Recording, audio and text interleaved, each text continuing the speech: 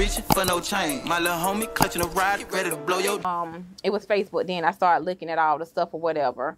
Trying to make myself aware and keep up with everything and trying to make others that was around me aware what their kids was being involved with as well. What age was he shot on the bus? He was 14. 14 years old. He not listening, y'all. And this is around the time where his dad passed, his grandma passed. You're noticing the change. Do you notice, do you ever find like a gun in his room or anything of that nature? Or is it just all social media at that time? Yeah, at that point, it was social media. Like I said, he never had that stuff around me. I guess he respected my career.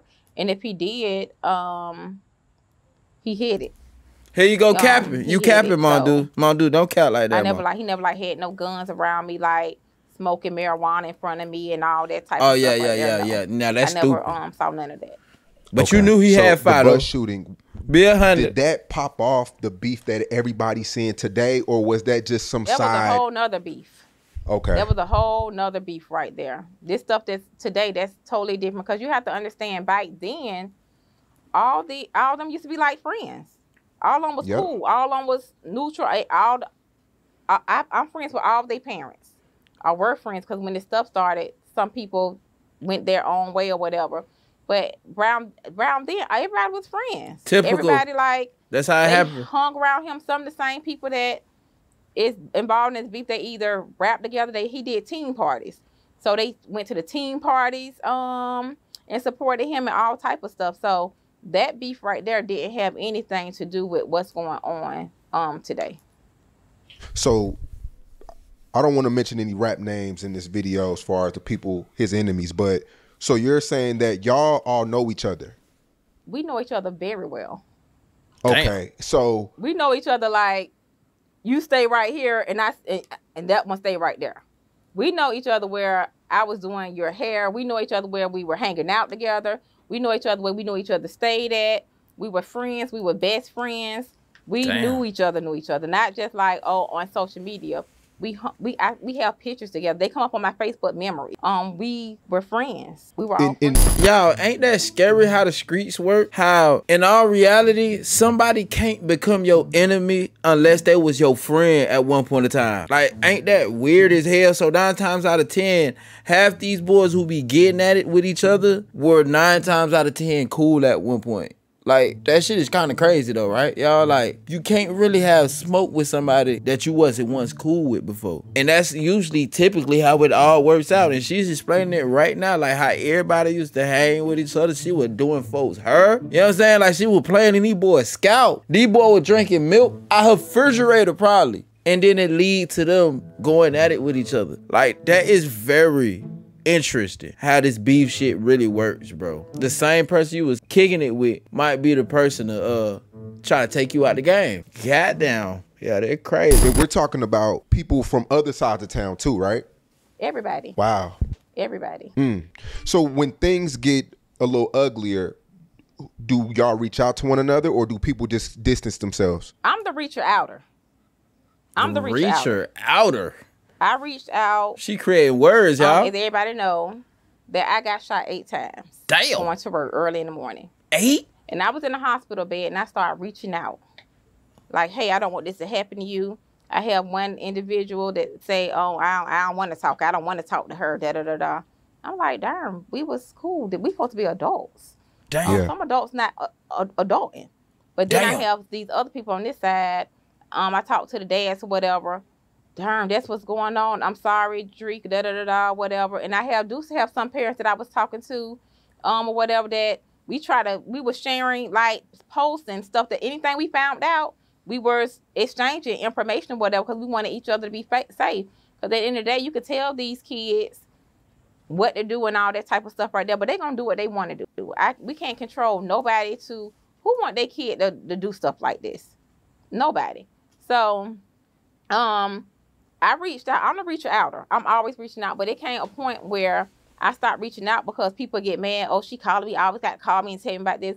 Okay, then, well, I'm just trying to fair warn you, warning comes before destruction, that this what's going on, this what your kid got going on. So I'm just gonna keep it to myself. Oh, this crazy, y'all. This beyond me. Hold up, fam. But she was one shot away from being 50 Cent, fam. 8 times is crazy, fam. I thought she got grazed on her finger. Shorty say she would hit 8 times. Like, damn, sure you must have drunk milk right before you went to work. I know you did. Them boys was a little bit too hard out you. They must ain't know you were prepared. You hear me?